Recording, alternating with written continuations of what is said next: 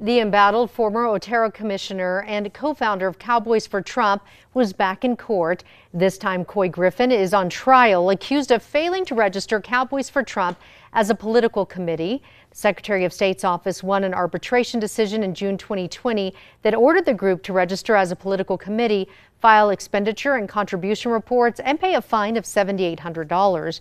Griffin cited free speech protections and said the donations were used for travel to support conservative ideals without raising money for a political candidate. He also expressed concern over protection of donors who supported the group. He faces up to a year in prison and a $1,000 fine if convicted.